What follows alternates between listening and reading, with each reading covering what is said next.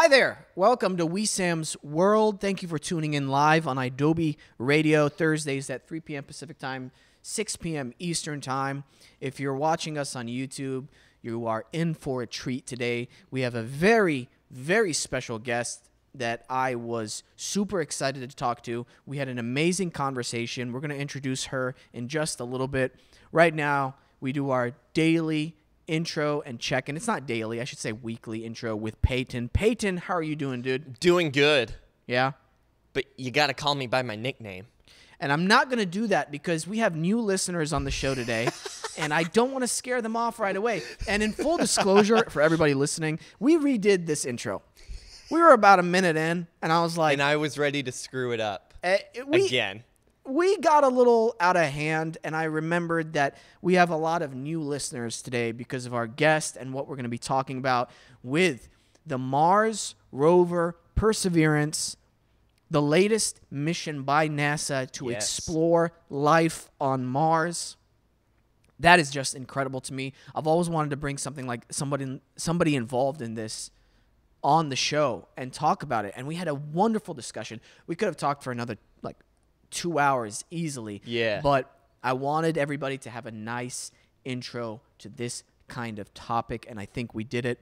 Real quick, pilot season, a little flat starting off, but It's fine. It's picking up again.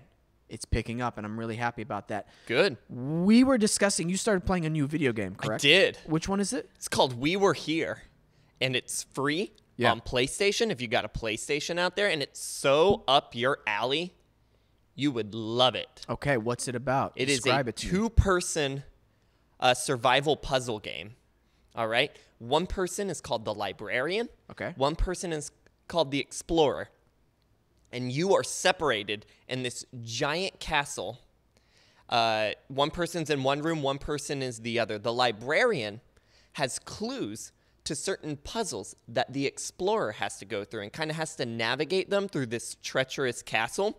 So, for example, one of the first ones we did, there were these pressure plates, and I had a map, and there were these weird directions that were telling the person what pressure plate they need to step on, and it's insane. There was a demon that started chasing me at one point. It was great. Wow. Okay. 2 hours long. Just find an afternoon. People are always making rooms in there. You can play with a stranger, and it's so much fun. Yeah. Highly recommend. Well, I'm going to have to look into this. This seems very, very fun. We're recording this, just for everybody listening, a few days before Thursday. We usually do that because we want to make sure we have enough time to edit. And when we say edit, we don't really edit that much out of the show. It's more just for having time to put it all together. Yeah. And what we do. So we are recording this the day before Valentine's Day, and we discussed this. I don't believe in celebrating Valentine's Day, and I think if you do celebrate it, doing it the day before or after, it's totally fine. And it's actually better because then the restaurants aren't packed, right? Yeah. Now, my mom listening to this is going to go, "Oh, Wesam, how do you know that you celebrate Valentine's Day? How do you?" And I'm like, I might know from experience. I might not know, and nobody will ever know. And that's the beauty of keeping your private life private. That's right. Yeah, because guess what? For me, nobody's business. Right. For you, you're married. Now it's everybody's business. I know. We both despise Valentine's Day, though, so... Yeah, it's it's, but all power to you if you do it. If you do it, cool. That's cool. We like to save money. Yeah. And that's what it's about at the end of the day. Yeah. Saving money. That's it.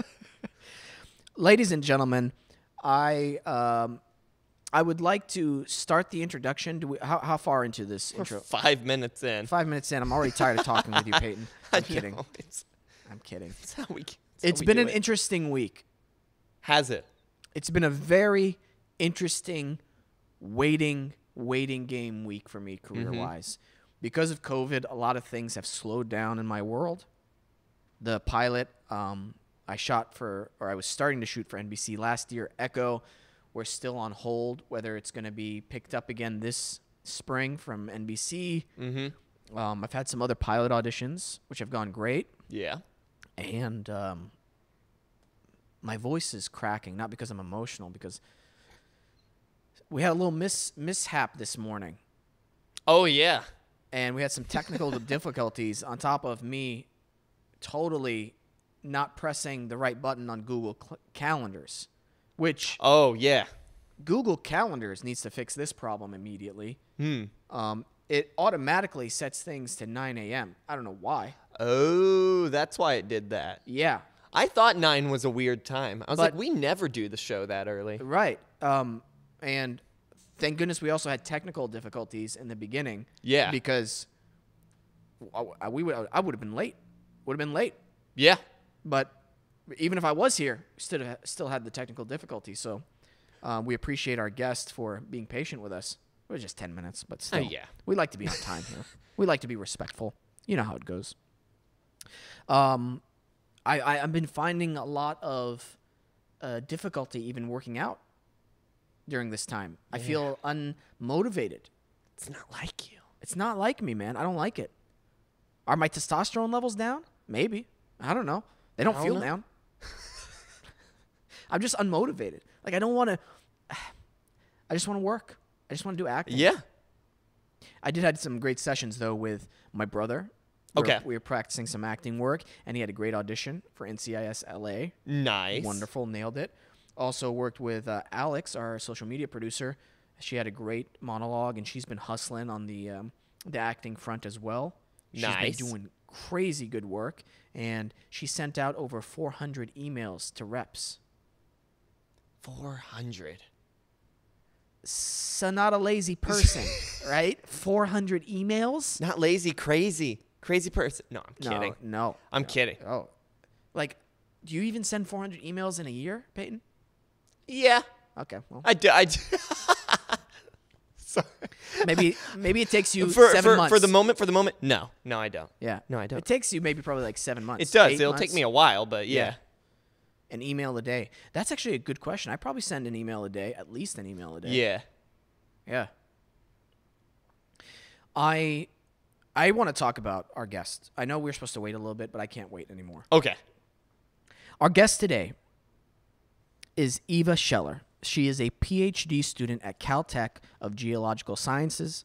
She is the lead for strategic planning process on the Mars Perseverance rover, which, if you're listening on Adobe Radio Live today, has hopefully already landed. And, oh my gosh, that whole world of people who deal with the Mars rovers and shooting things into space, that astounds me Yeah. because it's literally out of this world for me. Literally. And Literally. emotionally out of this world. Because for most of us, we live our lives in our city or our hometown for most of our existence. And the idea of leaving literally the plane of where we live doesn't even enter our minds. And now we're shooting things and mechanical robots to planets that are hundreds of millions of miles away from us. Right. And not just like a straight shoot either. They have to like calculate the trajectory of where the planet's going to be, so the rover or the spacecraft lands in that exact space. That to me is just absolutely incredible, and that's why I wanted to have somebody from this field on the show so we can share this miracle that I think is important to think about and talk about. So basically, Eva helps dictate which path the rover is going to drive, and she's also a science collaborator on the instruments. And briefly, just talking about it, the whole purpose of this mission is to figure out, was there life on Mars? This is the first mission to figure out, Yeah. is there life on Mars? I don't know. I don't know. They also want to figure out if there is or isn't, why. And we talk about it on the show. They found a very specific place that could be a hot spot for potential microbial life. Now, here's the kicker of all this, Peyton. Okay. What if we find life on Mars?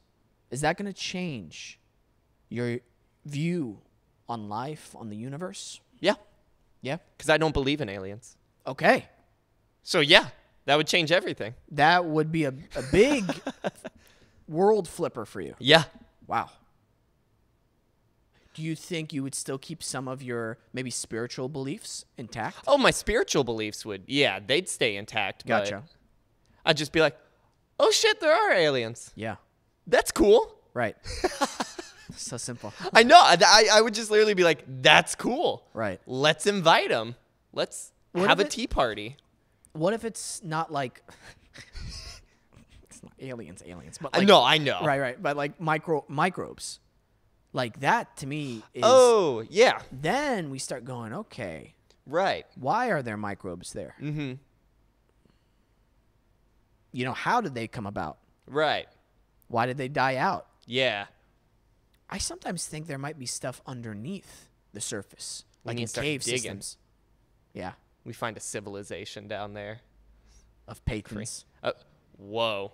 Just a complete Oh, no wonder civilization they of went pagans. extinct and Yeah. had to dig under. Things did not go well. No. That- No. No.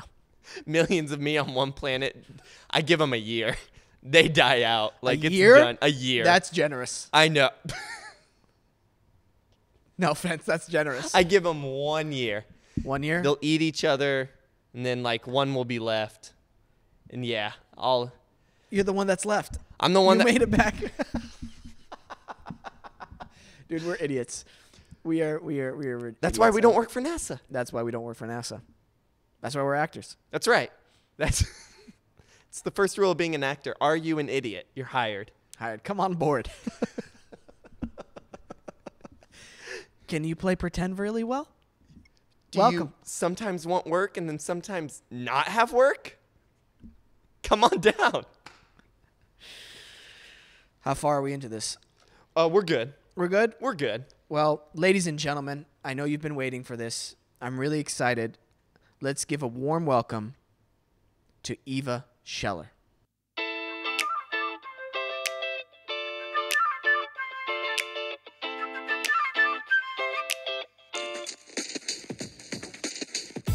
Eva, first and foremost, thank you so much for coming on the show. I'm super excited to have you on, and I'm super excited for all of our listeners to hear about everything that you and the Mars rover Perseverance team are doing, because it's an absolute miracle, in my opinion. Okay, thank you so much for having me. Yeah, I'm very glad to be here. And glad to talk with all your listeners. Yeah. I think we take for granted nowadays the technology that's available to us. And I'm guilty of that as well. Whenever I hear, oh, they shot another satellite into orbit, or, oh, there's another Mars rover.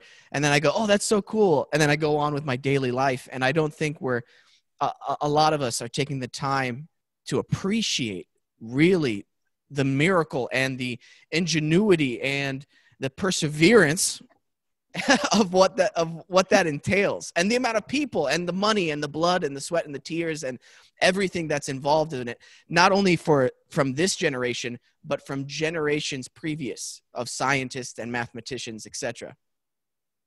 Yeah, that's very true. Like I think the space community in general is in one of its biggest periods of rapid development technology-wise. Like we have a lot of startup companies and SpaceX and everything is happening very fast right now. But that's obviously building on a foundation that's been there since the 60s. And I certainly think that the history should be appreciated. But yeah. Absolutely. Yeah. A lot of exciting things are happening right now. Yeah. How did you get into this field? What sparked your interest? Yeah.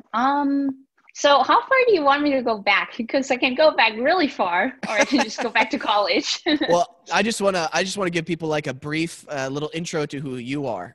So as far back as you think is relevant. Okay. Yeah. I think a very common thing for people who work in space exploration is that they had some kind of spark or some kind of passion for space and exploring space very early on. So a lot of us grew up watching space documentaries and following the space news when we were kids, and just had a big passion for it as kids. And so that was a very similar situation for me. I am what's called a planetary geologist, and that means I actually have an education in geology, but my research is on space exploration or understanding the geology of other planets. So for me personally, my sort of my interest in space exploration was paired with my interest in understanding nature and understanding geology, because I also, as a kid, had a passion for just going hiking and collecting rocks, and I didn't really grow out of that. And by the time I had to choose my major in college, I was like, well, I can basically just turn it into a career. And so that's what I did. Yeah. That's wonderful. And how did you get involved with this program specifically? So that is back in college. So I'm originally from Denmark in Europe, and I had the opportunity to go study abroad at a place that I work at now that's called the California Institute of Technology, or CalTech, that is actually kind of owns a part of NASA that's called the Jet Propulsion Laboratory. And so there's a lot of collaboration between CalTech and the Jet Propulsion Laboratory, or JPL. And so when I was studying abroad, I got to learn about that you could actually, as a researcher, work on these different NASA missions. And I eventually decided that I wanted to pursue a PhD. And so I applied to go back to this institution where I studied abroad and to work with all of these researchers that are involved with the NASA missions. And so that's how I got involved. That's incredible. As a little backstory, and I know I mentioned this in the intro, but we have pre-recorded this intro, and while people are listening to this live on the radio or the next day on YouTube or any podcast app, the rover has hopefully landed in a safe way, and it's already starting what it needs to do out there. So I just want to make sure people realize that if they're curious as to when this was recorded, etc. But as timing would have it, this airs the exact same day the rover lands. So fingers crossed. I hope everything goes smoothly for you guys. Yep, I certainly hope so as well. Yeah, we'll know by then. How stressful is it for everybody during the time? You were mentioning something to me a while ago, and you were saying something, the 7 minutes of silence or something like that, where you lose radio contact. Is that correct? Yeah, we call what's called entry, descent, and landing, or EDL. We call that as a nickname, the 7 minutes of terror. So the whole process of the spacecraft entering the atmosphere and then the rover getting to land on the surface takes 7 minutes. It's completely automated, so there's no human involvement in the process. So we all sort of have to just sit back and let the rover do its thing. And it takes 7 minutes. And then after those 7 minutes, you know whether your life's work crashed and burned or it's survived. Wow. That's well named then, the 7 minutes of terror. I was oh, sorry, go ahead. Oh, I was just gonna say, that is sort of the game of space exploration, because the thing about it is that we have ways of testing it, right? We can simulate what it's going to be like in space, but we can't sort of try a lot of times and then fail and then learn from it. It's sort of like we have to be perfect the very first time that we do it. So yeah, that's really why it's terror. Absolutely. Well, then that's actually one of my first questions that I want to ask. But before I ask something about that, I looked on here. The rover has traveled over almost 286 million miles. That's mind-boggling to me. How the heck do you guys get that right the first time? Where do you practice these things? And how do you make sure all this ends up being the right way of doing it? Yeah, that's a very good question. So there are people that basically calculate what we call orbital mechanics. So they have models where they take into account, the rotation of the planets, the distance between the planets, the exact right point that you send up the rocket, and the exact right speed that you need to be flying in order to get on the right path. And so this is basically calculations that people do. So really, really extensive calculations. And then we have obviously had some experience because we have had the moon landings. We have had a lot of satellites go to Mars. We've had other rovers go to Mars. So we have had some practice doing these calculations. And yeah, Wow. the people who do this have so far been right every time. Yeah. So the foundation is math, it seems like. Yeah. Wow. That's a good way of putting it. Math and physics. Yeah. Math and physics. Yes. That's incredible.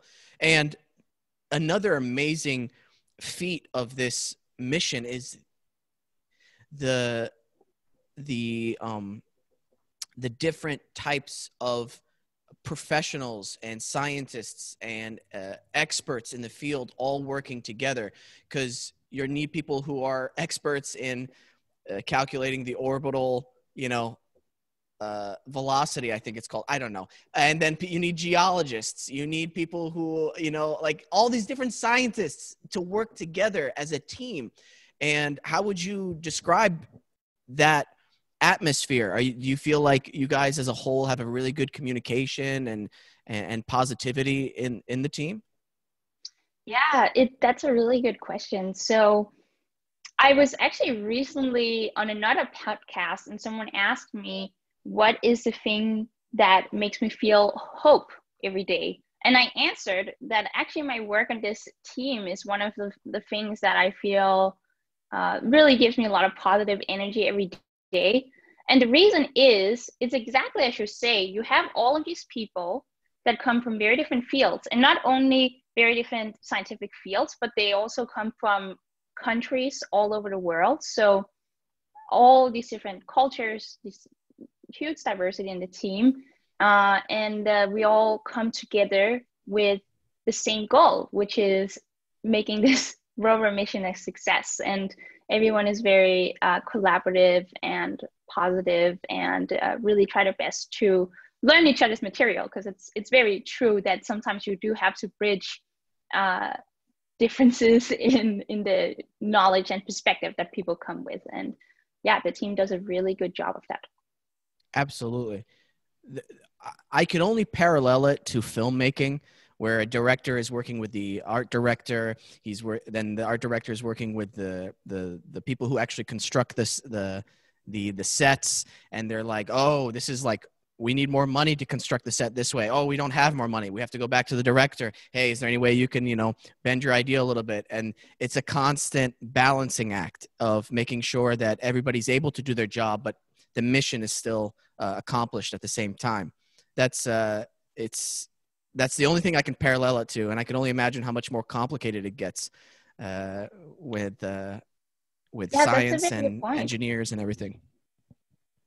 Yeah, that's actually sort of hitting the nail on its head, because what often happens on these, especially the rover missions, is that the scientists like me, we have a certain goal that we need to achieve, because that's the whole reason we have the mission, is we want to achieve our scientific goals. And so you have to travel to specific places, because that's where we think we need to do this analysis, and that will tell us this thing, and that is what's going to augment our knowledge. But going there, so scientists oftentimes just assume, yeah, we'll just go there. And then it's up to the engineers to figure out how to get there. And it's not always the easiest thing to do. So we often have these back and forths like that. Yeah. Yeah. You guys are like, we want to go here. They're like, it's hard. Well, figure it out. Exactly. Yeah. And that is actually part of the entry descent landing system has been made sort of for the scientists to be able to land where we're going to land, because we are actually going to land a very difficult place, because scientists really find this place interesting, but it's not very flat. If you want to land something, you want to have a very flat surface. That would be optimal. So the engineers actually made this system where the rover can take pictures of the ground, and by taking these pictures, it then analyzes them, and the landing system can adjust the movement of the landing craft, and that sort of enable us to land at this very difficult place that's interesting scientifically, but really difficult engineering wise. Yeah. Wow. So what's the whole purpose of this mission? Why is Perseverance going to Mars right now? Why are we going to Mars again? Yeah, really good question. So there is an overall goal, and there's several other goals, and I'll start with the first one. So the major goal we're going is that the Perseverance rover is the first rover that's going to search for actual evidence of life on past Mars.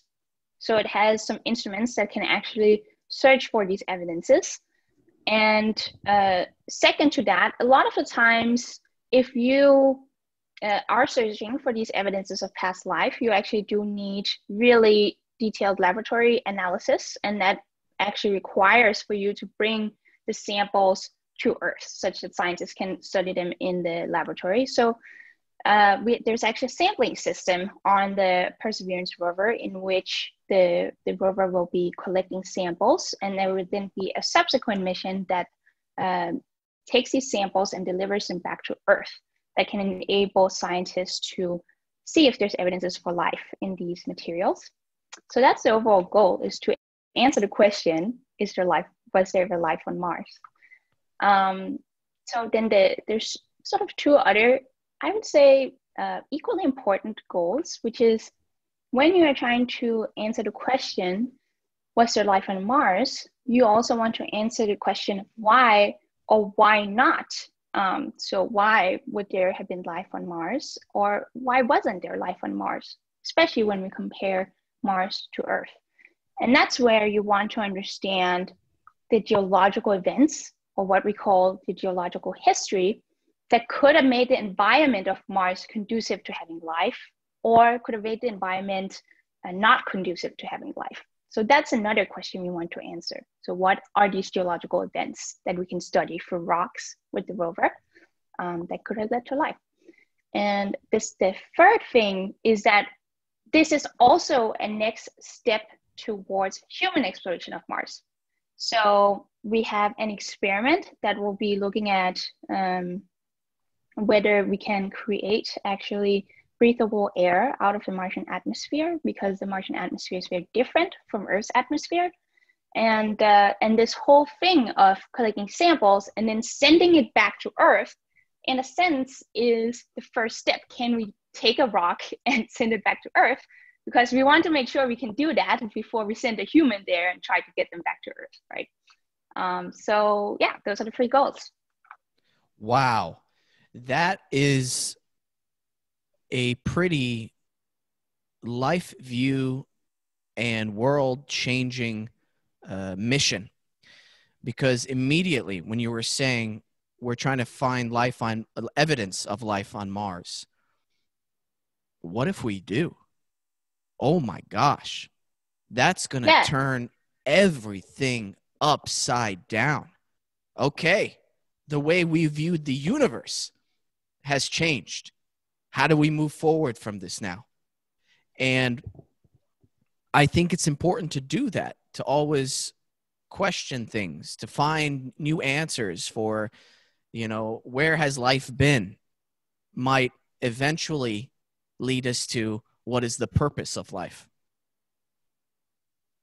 Yeah, that's very true. I mean, in a sense, any research, scientific research that you do sort of has to have a motivation behind it, right? People need to fund it. And this is one of very well-funded area of scientific research. I think because every human sort of has that existential consideration, like, are we alone in the universe? Like every human experiences that. And yeah, that's sort of what the mission is, the scientific goal of the mission is building upon, is Yeah. trying to answer that question. But equally as important, even if we don't find life on Mars, again, this question of why or why not, I think is equally as important, and maybe not always gets thought about in the sort of non-scientific community. So, so equally as important, why was there life on Earth if there was not life on these planets that look very much like Earth and behave very much like Earth? Yeah. Right. Man, so this rover, and I went to the website that you guys have, and just for anybody who would like to check out the website as you're listening to this or watching this, it's mars.nasa.gov/insight. Is that correct? Oh, InSight is a different rover mission. So we have. Oh my gosh, I'm so sorry. Not InSight. Where's the right website? Perseverance. There we go. It's Perseverance. Yeah. That's the one you guys are doing. Gotcha. Okay, there we go. All right, that clarifies things. But it's mars.nasa.gov. Click on Perseverance, and it's really cool what you guys do. You have a countdown to landing. You have how far it's traveled, and there's a lot of information where people can kind of get a really generalized view of what's happening with the rover. I love how you guys have today's weather on Mars too, which currently the high is 0 degrees and the low is -99. Sounds about right. Which is not too far away from the Midwest right now. We have to take a quick commercial break, but when we come back, I've got a lot more questions, and I know you'll have a lot more answers. So we'll be back.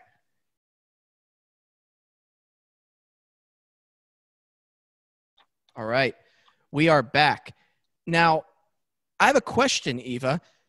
I saw that there was the Perseverance rover. Is there droids on it as well?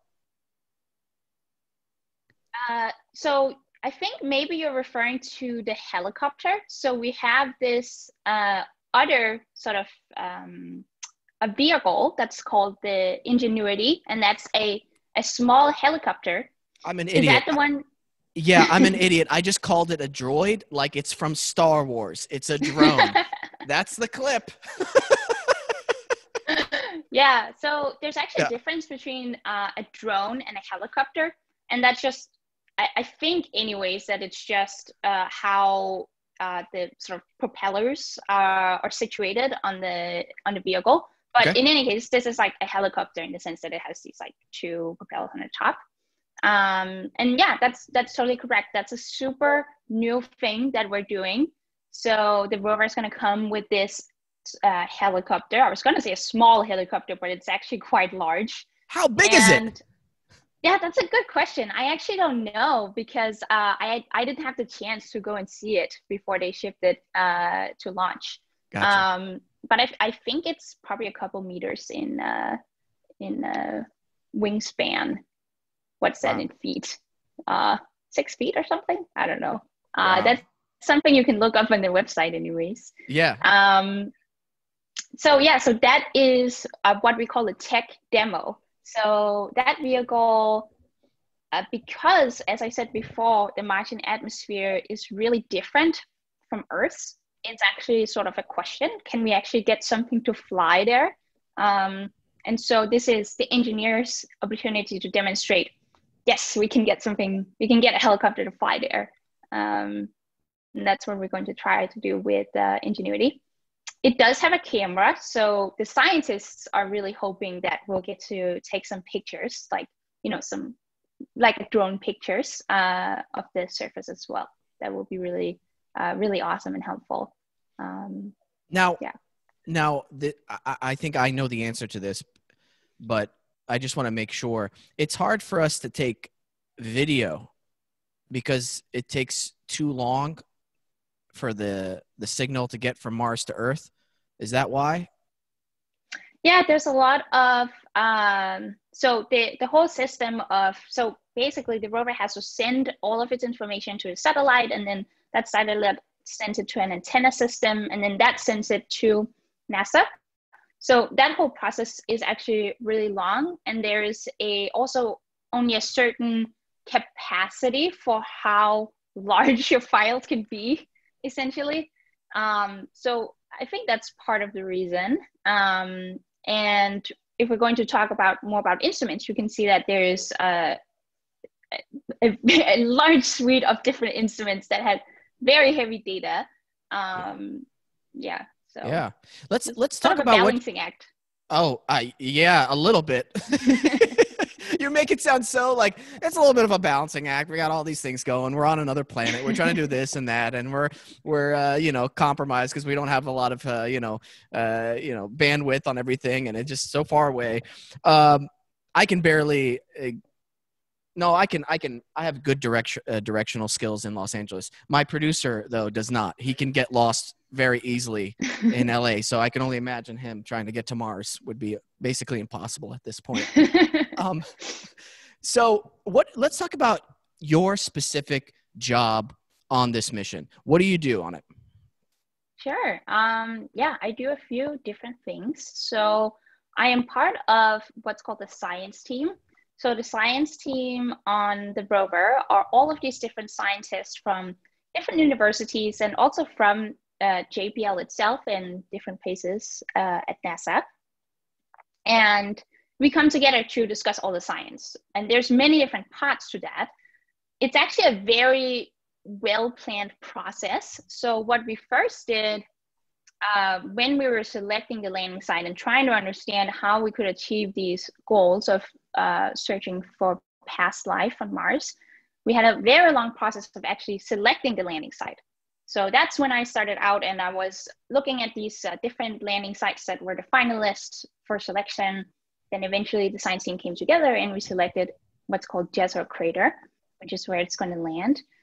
So then we moved on to what we call the strategic planning. So we want to plan how is the rover going to drive such that we can achieve all these different science questions from all these different scientists that have all these different questions they want answered. And so I was one of the strategic planning leads that was sort of organizing the traverse that the rover is going to take to achieve all these science goals. And the other thing that I do is I'm a scientist on two of the instruments. So the first one is called Mastcam Z, and that's the main camera that can actually take pictures, and it actually has a zoom function, so it can zoom in and take really detailed pictures of the surface. And then I'm on this other instrument that's called Sherlock, and that gets a little bit more complicated because it's what we call a spectrometer. But basically what it is that it can shoot a laser on the surface, and then it can measure what energies come back after you shoot the laser on the material. And then it can, using that energy spectrum, it tells you what is the material that you're looking at. So it can tell you, are you looking at organics or are you looking at a mineral? Yeah, so Whoa. I actually do a lot of different things, but that was a comprehensive overview. Yeah. Oh my gosh, that blew my mind. So basically, this laser burns burns something, right? That looks like a rock or whatever, and it can tell you afterwards. This spectrometer, is that what it's called? Yeah. So the scientific name for the technique that we use is called Raman spectroscopy. Yeah. So it uses a Raman spectrometer. Yeah. And it can determine from there whether it's a mineral or something that was organic. Yeah. Yeah. And it can tell you also which kind of organic and which kind of mineral. So it's a very detailed analysis when you're trying to understand materials of the surface. Is this a new technology, or has this been around for a little bit? So yes and no. So the technique Raman spectroscopy has been around for a long time. It's a very standard technique in a lot of chemical research and stuff like that. Right. And the kind of research that I do. This particular Raman spectrometer is actually pretty new because that gets a little bit technical, but basically the technology that goes into making this laser is very specifically designed to this finding life on Mars question.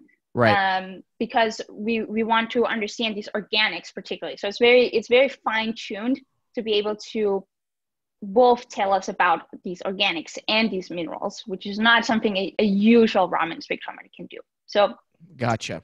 yes and no. Yeah. Yes and no. Yes. You know, this location site that you chose has to be something that has been talked about within your team over and over and over again, because it's not the type of thing where I could imagine where you're like, you've chosen a site and then the rover is already halfway to Mars and you're like, actually, can we choose another site on the other side of the planet? You know, it's something that you guys have to go, hey, we looked at all these satellite photos. There's this one specific place I'm imagining that has so much more potential than all the other pictures that you guys looked at, and that's how you decided it? Yeah, for sure. So maybe this is when I should pull in some images that I have of this process that we did for selecting this. Eva, I'm sorry to interrupt, but was I right? Is that how you guys do it? Yeah, so I'll tell you the story. I'm right. I can be a scientist now for NASA. So should I'm kidding. just screen share or? Yeah, go ahead and screen share. Okay. Do you have permission on our Zoom link to screen share? Oh, I actually don't. So I think you have to make me co-host. Can we make her co-host real quick? Oh, yes. Thank you so much, Peyton. Participants. And yeah, I think you just click on hers, more, and make host. Yep, there it is. The future is happening right now. Okay. Right. Yeah, that works. Great. So now great. we're here. Okay, yeah, because I like this little animation. So you're Ooh. seeing the globe of Mars here. Great. And it's going to 3 different places. So Northeastern is major. Wow. Columbia Hills, and Jezero Crater. Those were the 3 finalist landing sites that the scientists were discussing for many, many years. So I actually don't know how long this whole process was because it started before I was even in college. Basically all the scientists got to say, this is my favorite site, and I think we should land here because of these and these and these scientific reasons. They got to publish on it and they got to present on it such that the whole Martian science community could learn about it. And then eventually we had these periods of voting where everyone in the Martian community could vote on which landing site they liked better, given all of these arguments that scientists had presented. So these 3 were the final sites, and then everyone traveled. Whoops, my airport just fell down. Everyone traveled to Pasadena, which is where I live, and that's where JPL is, to vote on which of these 3 landing sites we're going to go to. And eventually, whoops. So here's again, this is a global map of Mars, and you can see there's actually 4 different ones because we put in this extra landing site actually pretty late in the process because it was right in between these 2 different ones that I already showed you. Okay. And eventually, yeah, we decided on Jezero Crater, which you can see in a context image there. Just so I can get some reference, it says on the bottom that little scale, that's 200 kilometers, which is about 120 miles. No, that's not right. 140 miles. Yes. Yes. Let me. My producer is checking that real quick, just so I. Is it how much? Yeah. 124. I was right. I'm so smart, Eva. I know. I don't. I'm just. I'm really smart. I'm kidding. Totally kidding. I mean, okay. for all of my sort of attempt to integrate American society, I've never quite gotten on the miles and feet system yet. So I still don't know why we're on it, to be completely frank with you. Okay, so that's about 120 miles. Wow, that's That's significant. Wow. Okay. I can see why. Wow. Yeah, so here I'm sort of zooming into a larger sort of a larger region of Mars, and just to give you a little bit of scale actually for how small these landing sites are. So the landing site is here where the star is. So Hmm. we can zoom into that place in the next image. So here you actually see, okay, this is what we're going to be looking at. And so the scale here is saying 10 kilometers. So this, I don't know if can you see this circular feature? So that's something scientists look for. Right. That's what we call an impact crater. So Yes. Wow. people might have heard about impact craters because of asteroids impacting into Earth and killing all the dinosaurs, and that's what we're looking at here. Right. Um, and so yeah, for the sense of scale, it's about 30 kilometers across, and the circle in black right here, that is what's called the landing ellipse. So that's where the rover, people have calculated where can the rover land, and that is where it can land and where the scientists want to go. Yeah. So just for people listening on the radio, and if you're from the LA area, it's basically a crater that would totally encompass downtown LA to Santa Monica, I believe. And it looks massive. And there's a smaller circle within the circle that would probably encompass the greater part of downtown, if I'm not mistaken. Yeah, I That's think you're spot on. Yeah, those are the size metrics. Yep. Yeah, wow. Wow. That's incredible. And so you guys decided on that one space. Now, why for you is that space really, really a good space to land? Yeah. So yeah, that's sort of why I pulled out these images, Hmm. because it does get a little bit complicated. But I'll walk you guys through it. So again, yeah, this circular feature that you're seeing, that's the impact crater. So we notice some extra things about this. There are some sort of semi-sinusoidal features here that Yes. connect to the circle. Yeah, you see it? Yeah, it looks like a river or It like a. looks like a river. That's the argument. Yep. So Whoa. so Okay. yeah, Yes. yeah. Sorry, I'm getting excited here because this is big to me. That shows, obviously, I mean, there had to be water on Mars then.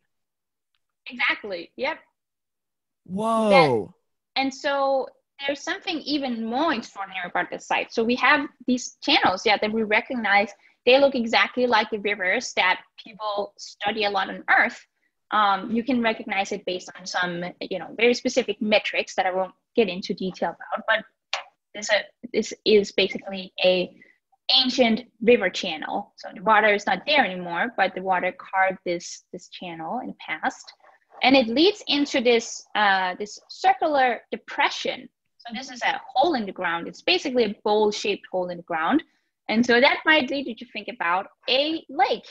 So here we have a sort of artist's rendition of how Oh. scientists interpret this environment. Um, so yeah, we think there was a river and it led into basically a big lake.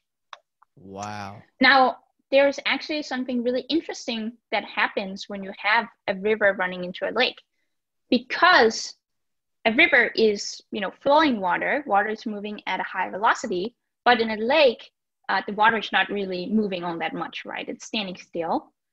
So that change in velocity actually causes you to a lot of sort of small pieces of rock, or what we call sediments, to fall out of the water. And that's what we have preserved in Jezero. So that's what you see in this image here.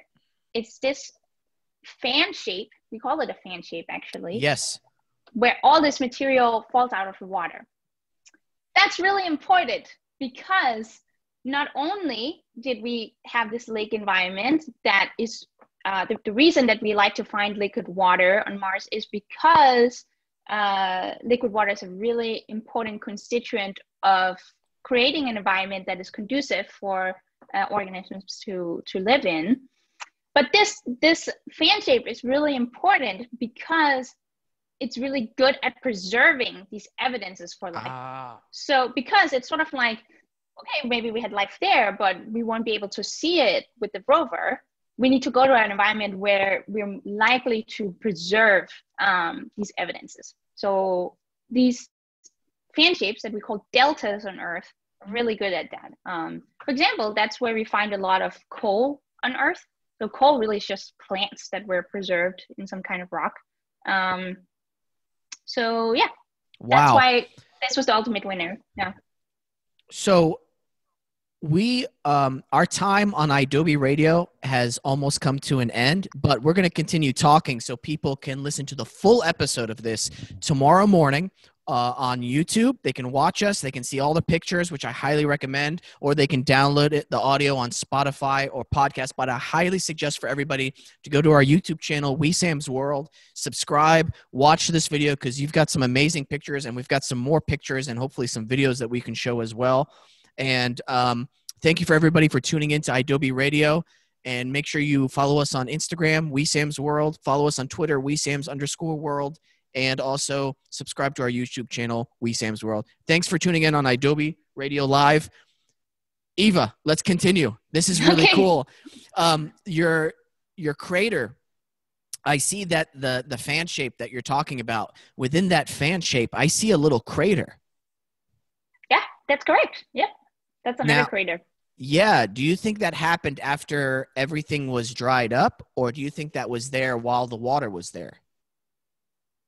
Yeah, that's a good question. I don't know that we 100% know the answer, but it certainly formed after this whole fan shape was formed, right? So because you can clearly see the fan shape underneath and then the craters on top.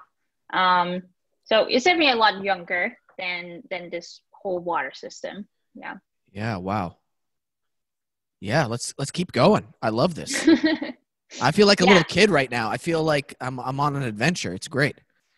That's good. Yeah. And, please, ask me any questions if I'm talking about something that you don't understand, but hopefully everything I'm saying sort of makes sense. You're doing great. You're doing great. Yeah. Let's keep going. Yeah. So that is this, we call it the Jezero Delta. So it's the Jezero crater with the Jezero Delta inside. Right. And the idea is that we are going to land somewhere around here. Perhaps we can land on the delta. Perhaps we'll land down here, which is just what we call the crater floor. So that's the more flat part. And then we'll drive up this delta, and we'll look at all of the materials inside this delta, and we'll look for preserved evidences for past life. That's wonderful. Excuse me, I had a hiccup.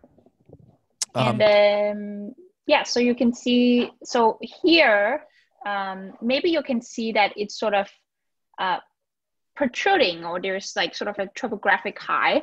Right.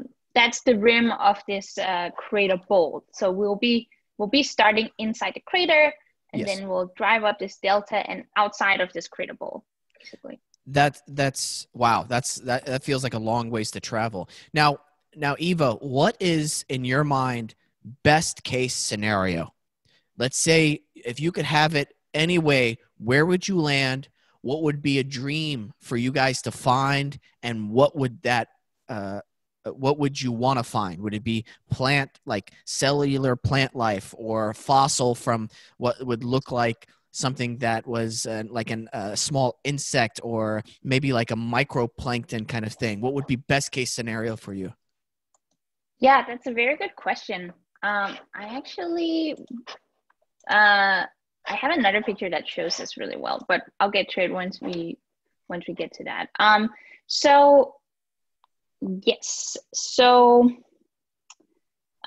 there's a lot of different things that different researchers want to find, and there's a lot of different goals in play here. So we have these overall 3 goals, but we have a lot of sub goals as well. In terms of finding this evidence for the preserved evidence for past life, there's different scales to it. So what we're really hoping to find in the field with the rover is certain structures within rocks that are linked to biological activity. So those are really sort of common structures that you find on Earth in which you know some bacteria or some kind of microbes must have interacted with the rock to create this structure. Mm-hmm. A common word for it is stromatolite or microbialite for those who are a bit more into the scientific terminology. I have that tattooed on my arm, so yeah. Okay. So that's really what we're hoping to find with the rover, because when I'm sort of saying we're looking for preserved evidence of past life, the assumption is that the life was probably bacteria, because we have not seen any evidence for, insects or some larger kind of organism. We also don't exactly know what we're looking for because we only have one data point, which is Earth. So we don't have a reference point for what life would be like on other planets. But the assumption is it's probably a bacteria that is very, very small, and there needs to be something a little bit larger that we can actually see with the rover. Now, Right. once we sample and we get those samples back to Earth, we hope that we can take some of these really good microscopes that we have and actually be able to see these bacteria. That would change everything. Yeah.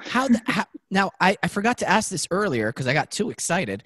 How the heck are you going to bring it back to Earth? Does the rover have rockets, or are you sending another rover there? Or are you going to send Elon Musk there to go pick it up and then come back? I mean, what's going on? Yeah, I would vote for the third option. The idea the idea is it's a 3-part mission actually. And the other part's in collaboration with ESA, which is the European Space Agency. So first, we have this Perseverance rover that will sample all the materials that we want, that we really think there's a chance we could put this under a microscope and find a bacteria. And then there will be another rover, I should say, and that rover is going to collect all of the samples and maybe in some way sort of shoot them back into space again. And then there's going to be a spacecraft that actually collects those samples from the atmosphere of Mars and then returns back to Earth. And so those 2 missions that will be in the future, I still a little bit on the sketchboard, but that's the full idea of this sort of 3-part mission. But each of those 3 parts are their own sort of Perseverance rover. Each of them is a really large sort of NASA project, but Gotcha. Eventually they'll come back. Yeah. Wonderful. So definitely not Elon Musk.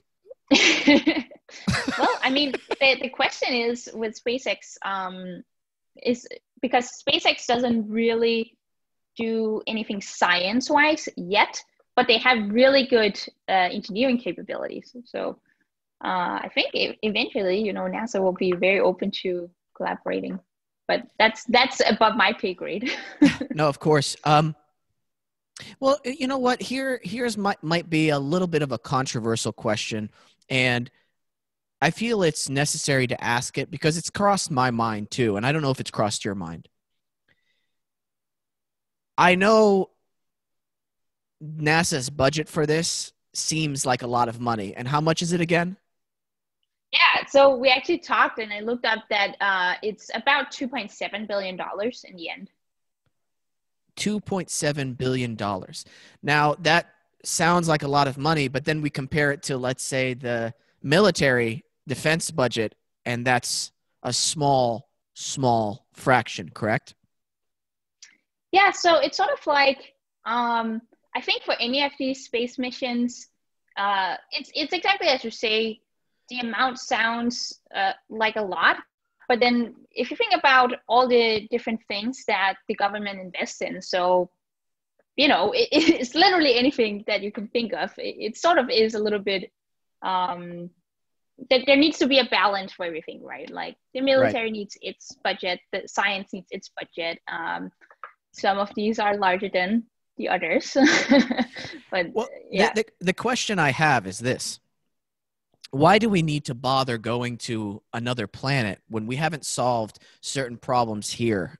For instance, poverty, homelessness, cancer research, disease research, et cetera, et cetera. And I know a lot of that is not on you, Eva. Like, you're not responsible for the budget, obviously. Like, I know that. But why do you think that's way above my pay grade. Eva, why aren't we doing this? Solve cancer. I just spit all over my computer screen. So why is it still important to go to Mars and do these experiments and do this while we still have all these problems here in the world? Yeah, that's a very good question. So I think it comes back a little bit to, for me personally anyways, it comes back to what we discussed in the beginning, which is that this, I think there's two parts to it. So the first part is the sort of existential science question, are we alone in the universe? That sort of has almost unimaginable consequences for us to answer. Like, it's kind of, as you said, like, it kind of changes everything once we know that answer. I think that's, I don't know, it's on par with understanding why are we here, what's the meaning of life, is there a God? Like, it's sort of on par with that scale of question. So in my mind anyways, I find it to be, sort of, a very meaningful question to try to answer. Then secondly, when we do this the space exploration, there's actually, just as I just talked about, there's a lot of technology that's actually developed because we're really at the frontier of what engineering can do. So when we do space exploration, we're constantly sort of pushing boundaries from both what computer science can do, what aerospace engineering can do, all these, what robotics can do. And so we are actually able to advance these fields. So aerospace, robotics, computer science, and all of these fields are involved with things that are directly sort of important to society. Like, yeah. So it's actually like kind of there's this existential part, but there's actually also this huge advancements in technology that NASA for a long time has sort of set the frontier for what engineering can do, and continue to push what we can do with our technology that then later gets incorporated into different societal functions. Yeah. Absolutely. I think you answered that very, very well. And we kind of forget the the advancements in technologies reason for traveling and going on these explorations, which are so important because it's the trial by fire. It's the test. Like, hey, can we actually do this technology-wise? Can we apply some of this stuff that we did in this mission to stuff here in our society, in our world? Because if it's tested out in space, it can sure as heck work here. That kind of thing. Another thing, and we don't have to get too into this. I don't want to, just because everybody has their own personal spiritual beliefs and religious beliefs. But I find it beautiful, and I just think it needs to be said whenever someone's faith and spirituality marriages and works in harmony with science and philosophy. Because from a personal standpoint, I believe in one God, and I don't think God would create a system and then work outside of it. I think the system that he's created is magnificent in its own right. And when those two work together, that's where I think the harmony and the miracle of life happens. That's why I get amazed when I see humans being able to travel to another planet that's millions and millions and millions miles away, and not just travel there, but hit at an exact point, and then be able to do these scientific studies and all this technology that they created based on foundational principles of math and physics, of what our universe is basically strung together by. That to me is the miracle of life. So yeah. That's very true. Yeah. And I feel like this is sort of a field where all of those questions sort of culminate, and that's why there's a lot of interest in being able to answer this very foundational question that we don't yet know the answer to. Absolutely. I'm trying to think. Let's see what other you had some other pictures, if I'm not mistaken. I wanted to make sure we hit those. Do you have any? Can we show how this rover is going to land? Do you have anything like that? Yeah. So I have some pictures to show that. I also have a YouTube movie. Great. From NASA's sort of official movie. So which one would you rather like? Would you rather like the pictures or the movie? Let's do the pictures first. I'm so hesitant to do a movie because of YouTube, and we'll be fine. Okay, you know what? We're gonna go in the spirit of exploration. Let's show the video. Okay.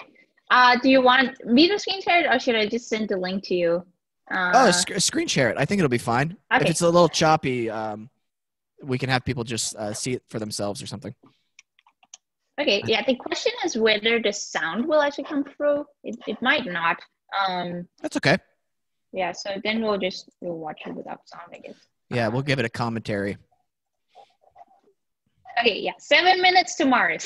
So you can go and so NASA Jet Propulsion Laboratory, JPL, has their own YouTube channel where they make all these things available. So wow, people can go and watch it if they want. They have a lot of other movies too. So that's Earth, right? I'm kidding.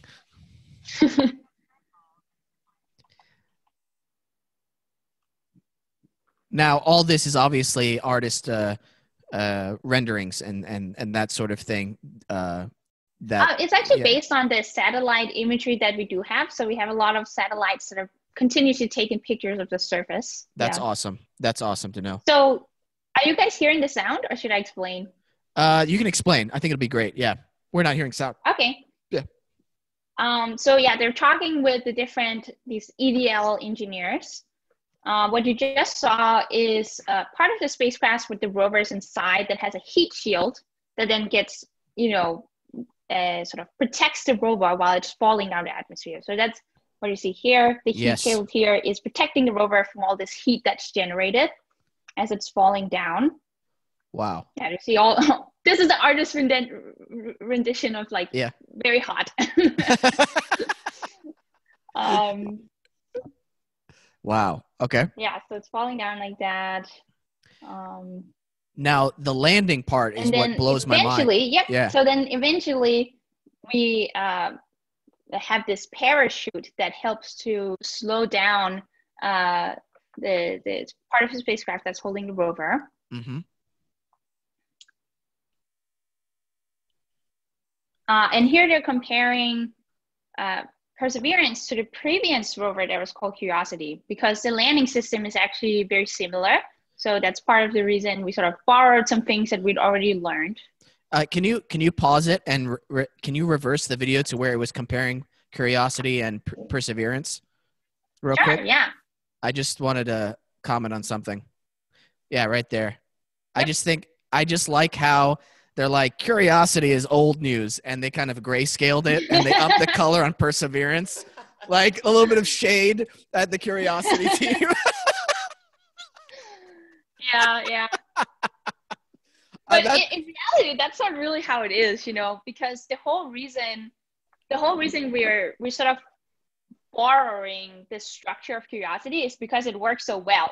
So we sort of it's this thing again, it's so hard for us to test. So we would rather borrow something we already know is going to work really well, right? And put some new instruments on it, and we know we'll be successful. So yeah. That's not really actually the reality at all.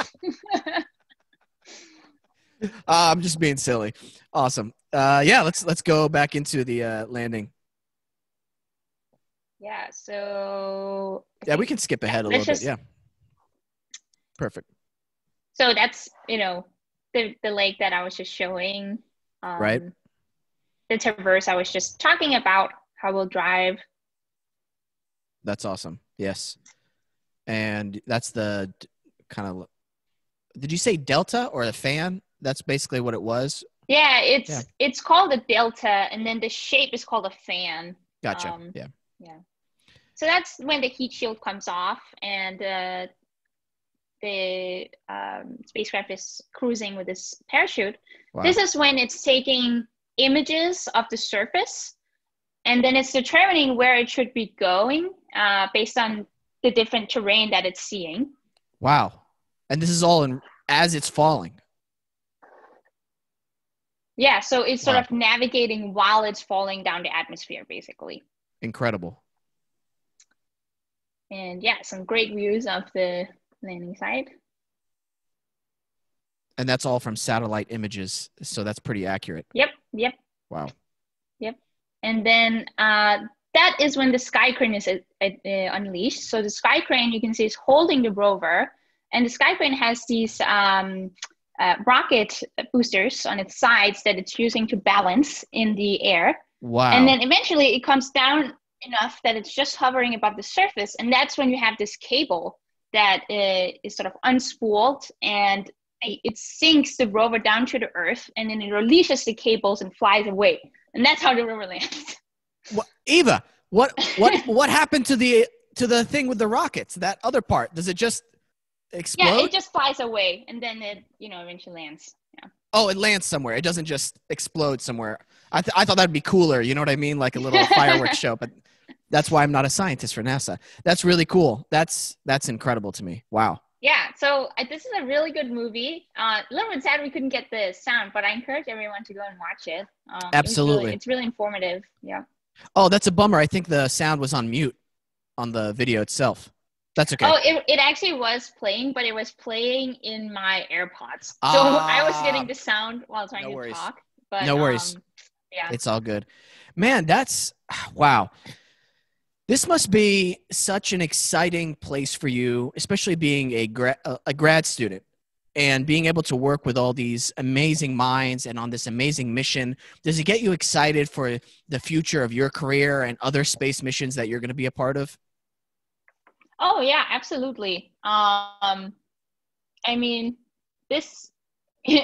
I'm kind of hinting my hopes anyways on that the landing is going to be successful and that I'll get to be studying these things that I really, put a lot of work into being able to eventually study. So I talked about this spectrometer, and I put a lot of work into being able to understand how to use this spectrometer and getting the data that we need and analyzing that data.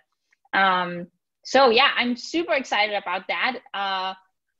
There are, just so many questions. We have touched on what are the overarching goals, but there's so many questions about just like, what was the climate like at that time? What was the interior structure of the planet like at that time? How is Mars different from Earth, like in terms of geology? So things that we look at are, for example, plate tectonics. Why was there not plate tectonics on Mars? And all of these things come together to sort of kind of do a comparison between why could there be life on Earth and why could there be life on Mars, or why could there not be life on Mars? And so there's so many questions that we still don't know the answer to. And yeah, I mean, that's my job, to get closer to the answer. And yeah, just unbelievably excited about it.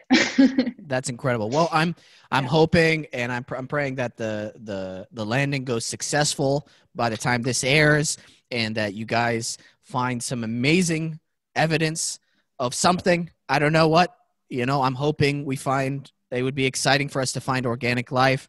But I think, like you said before, the why is there and why isn't there is just as important too.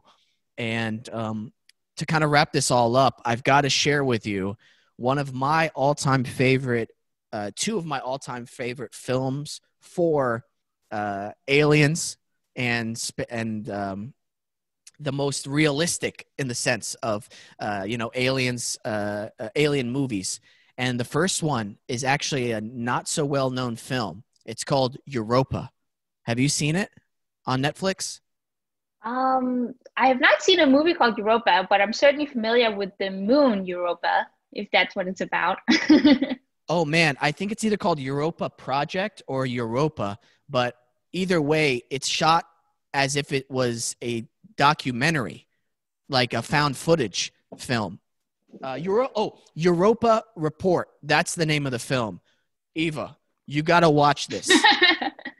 it was so realistic. I remember just sitting at my home and I was by myself and I was like, whoa, this is actually really good.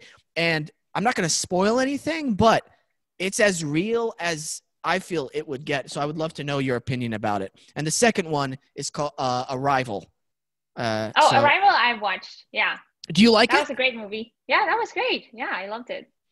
Do you have any your favorite alien, like a life on other planet, kind of as realistic as it would get? Do you have any films like that? Oh, that's a good question. I think a lot of us are fans of Star Trek. Yeah, okay. I think the reason is that they tend to put a lot of sort of scientific thought into how they create their aliens. And you get like a lot of different ideas. Because the real answer is we don't really know what we expect. So that's where Star Trek is great in that it explores all these different ideas. That will probably be the one that most of us like the most. Yeah. Nice. Awesome. Well, I got to say thank you again for your time. This has been a great talk with you, and I wish you and everybody on the team the best of luck. I really hope it landed safely, and I hope you guys continue on with your careers and you keep doing amazing and big things that change our world and society for the better. Thank you so much. Yeah, I am so happy to have been here and had this opportunity to talk with you guys. And I hope everyone learned something and I made sense. And everyone is as excited as I am, or at least feel the excitement a little bit more than before. Absolutely. Absolutely. Well, take care. And we're going to sign out of Adobe Radio. Thank you, everybody, for listening in. Thank you for Eva and everybody at NASA for everything that you do. Thank you, John. Thank you, Nice Guy Digital. Thank you, Peyton Alexander Gorski. Thank you, everyone who's subscribed to our show on YouTube, followed us on Instagram, Wesam's World, Twitter, Wesam's_world. We really appreciate you guys. Be sure to always remember to listen, think, and then talk. We'll see you later, guys.